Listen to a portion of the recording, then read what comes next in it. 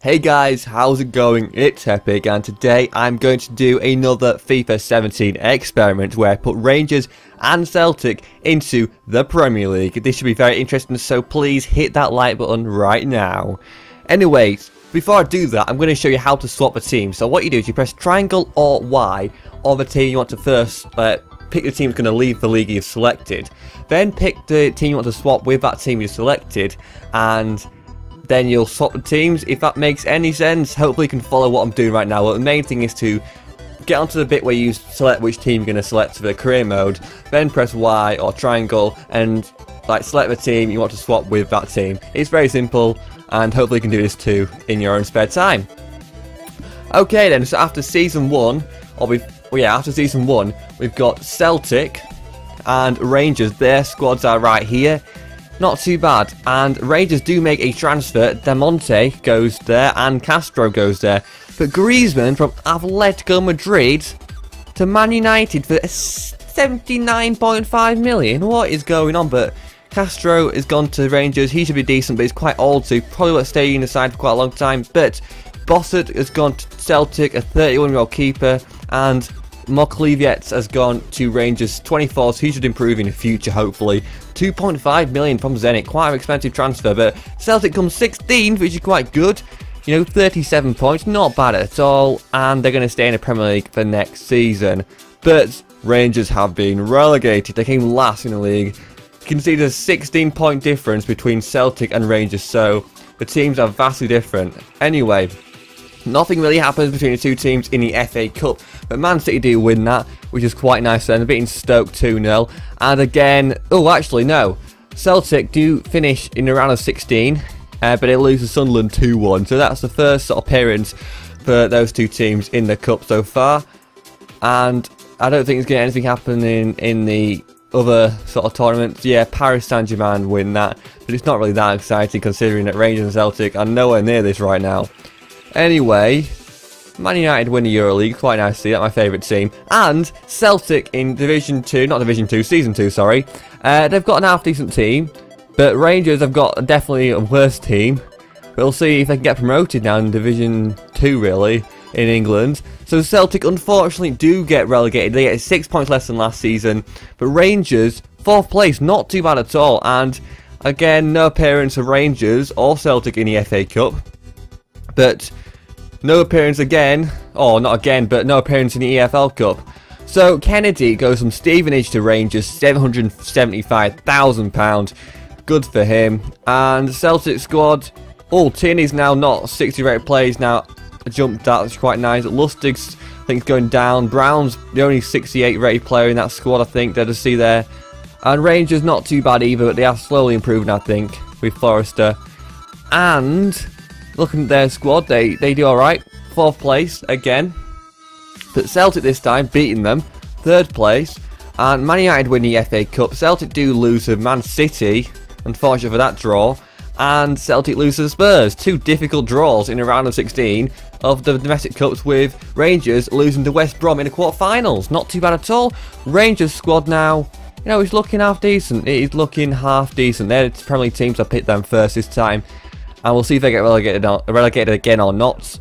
And yeah, Celtic here, Day is probably their worst player, I think. Looking at that, yes, he is. He's definitely dropping his ratings. But Rangers come 19th. Better than last time, though. They came 20th last time. So this time, 19th is not as bad. And, Celtic still not getting an automatic promotion. But I reckon they're going to get promoted, though, through playoffs at some point. Nothing happening there with these two teams, and again, Rangers and Celtic don't feature in the Cups very much. Now, Season 5, we see Day getting a 2 upgrade, Lustig getting a massive downgrade, Bossett's also downgraded as well.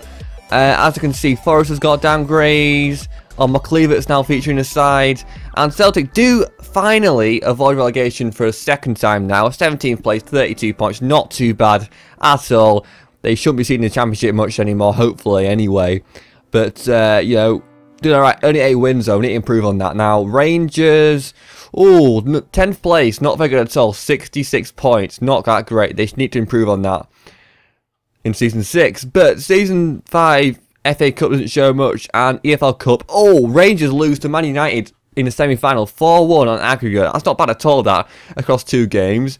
And to say they're pretty much the best in Europe winning the Super Cup, Man United are just awesome. So, Celtic here, Days improved again. Lustig getting a huge free downgrade there, but Dembele up there. Dembele's got an 83 rated card. That's very nice to see. Nothing really happening there. A few downgrades and a few upgrades. It's very similar, really. So I expect a similar position this time. We have Celtic 16th place, not that special, and Rangers 4th place, though they managed to improve from last season. And in the FA Cup, Chelsea win that, and there's no Scottish teams in that, I don't think. Nope, there is not. Against Spurs, that would have been a great game, that. Oh, and Celtic do get into the quarterfinals, but they lose to champions of EFL Cup, Leicester. Interesting stuff.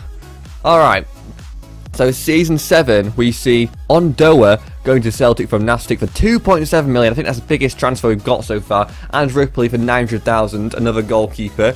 Interesting.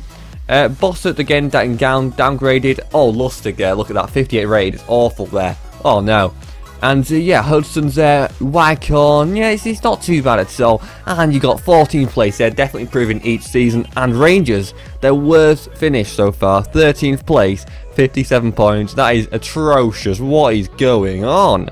Now, in the FA Cup, no Scottish teams in there. No Rangers and Celtic in the EFL Cup either. So, Cups haven't done well for season 7 for them, have they? Anyway, Bossett's getting another downgrade, Lustig's getting another downgrade, and their play's not really helping that much.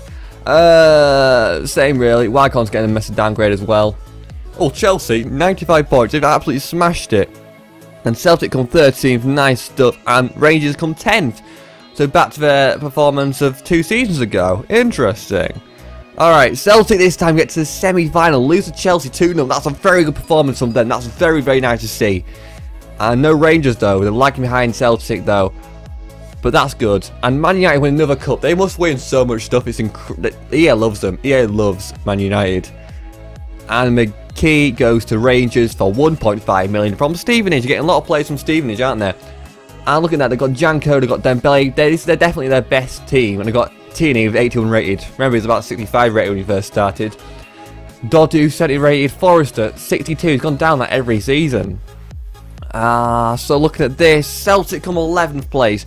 Not bad at all, 45 points. I'm happy with that. You know, they've managed to get from 17th at the first season all the way up to 11th or whatever it was. That's pretty good. That's pretty good. That is very good, actually. 12 wins, the highest amount of wins they've got. Now, Rangers only come 8th, but they have improved since last season, so that's nice. 71 points, and they're going up and down a bit. They're not really very consistent. But Leicester win another cup, win the FA Cup. And no Scottish teams in the EFL Cup. But season 10, we have Masonda from the Chelsea team going to Celtic as well. And, you know, this team just seems to get worse and worse. Each player I'm looking at is getting lower ratings every season. Celtic 10th place, that's even better. They've got a respectful mid-table position there. And Rangers 3rd. They might not get promoted though. But whatever happens, they've got a decent position a number of times in the Championship, which is very nice to see. Celtic lose to Middlesbrough in the FA Cup, and they lose to Middlesbrough in the quarterfinal of the EFL Cup. What a coincidence that is. Very interesting. Derby County winning it. Why Derby winning it? That's weird. Masonda's got an upgrade, and the other players have stayed quite similar, but this is their best team with Fox in there as well now. So it's very nice that. And Rangers, again, it's getting worse. Each player's getting worse, I think, each time, but it's just how it goes. And we're going to look at the table. And we have Celtic coming 20th. They have the best team they've ever had, and they've come 20th. There's something going wrong there. I don't know what is going on. Maybe a bad manager, maybe, but they haven't performed very well. And Rangers, again, didn't perform very well. So Man United win that, and Swan. Oh, Celtic get to the final of that. That's very nice. Losing to Swansea 3-2. Not bad at all. So, as you can see, it's been quite interesting. You can see that Celtic and Rangers, they can compete in the Premier League sometimes and definitely stay a championship ahead of that. So, that's not bad at all. Anyway, guys, if you enjoyed this, please leave a like and subscribe. I really love the support, and keep watching these videos. It's great. Thanks for watching. I'll see you guys later. Bye.